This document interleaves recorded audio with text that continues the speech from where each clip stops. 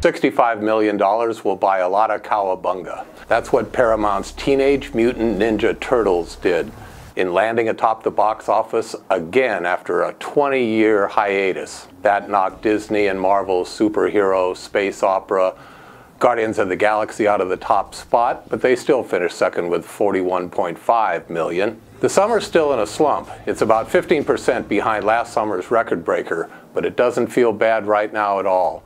Teenage Mutant Ninja Turtles was the fourth #1 film to open well ahead of the projections of analysts, in this case by almost 20 million. There were 3 other movies that opened wide this weekend. Warner Brothers' Into the Storm is on track with an $18 million opening.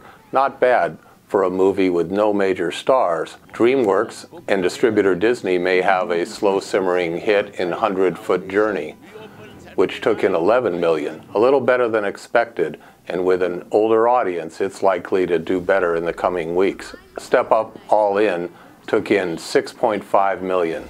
That's the worst domestic opening for the series, but it's still a force overseas where it has taken in more than $40 million already.